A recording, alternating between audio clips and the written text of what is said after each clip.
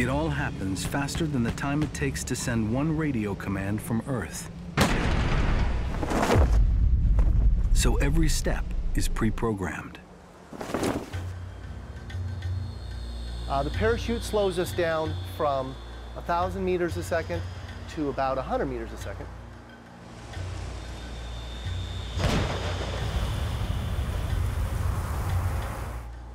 So far, it looks a lot like any other Mars landing. But now, things take a strange twist. Go into a powered descent mode.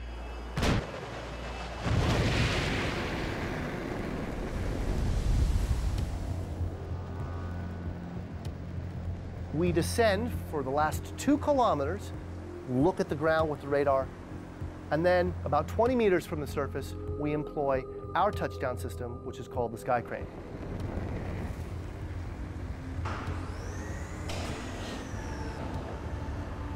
We deploy the rover.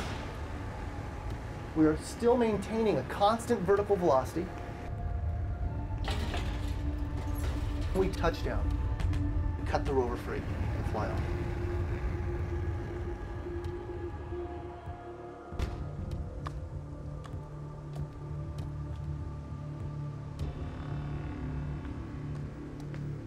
It is a new architecture, and frankly, it looks crazy. It looked weird. It looked scary. Very crazy, wacky thing. And it looked like that to the folks at NASA headquarters.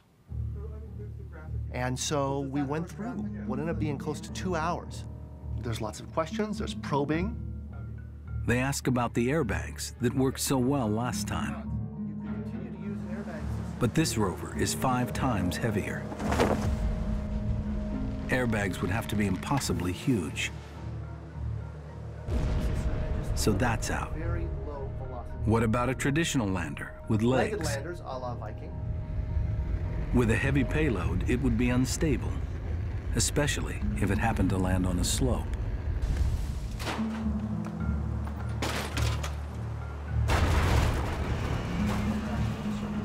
And that's one of the reasons that we don't like it.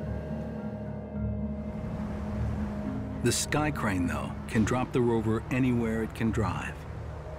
It utilizes the rover's inherent terrain hugging capability.